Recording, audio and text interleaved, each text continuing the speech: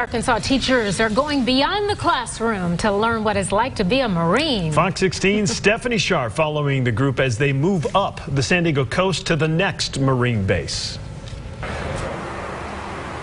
We're here at Camp Pendleton in California, where recruits behind us, they officially pretty much became Marines. They just finished what they call the Crucible. It's a 56-hour-long grueling event where they really get only 3 meals, 4 hours of sleep. Recruitment training culminates to this event. So these Marines, these young Marines, just finished that.